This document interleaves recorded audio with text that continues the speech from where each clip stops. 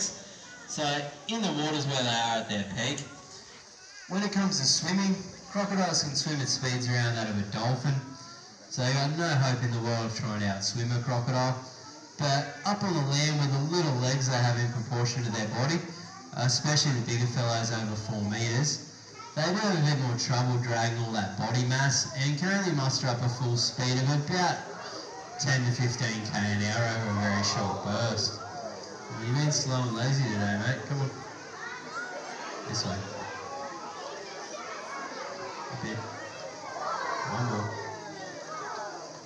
Shrek, he is a wild-caught crocodile, so we don't know his exact age, but he's estimated to be around about 50 years old.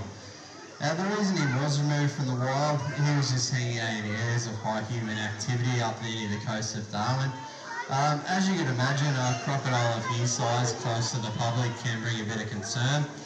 So he was removed from the wild and placed into captivity, and he originally was meant to make a move to a wildlife park in New Zealand. But he had a bit of a falling out with the New Zealand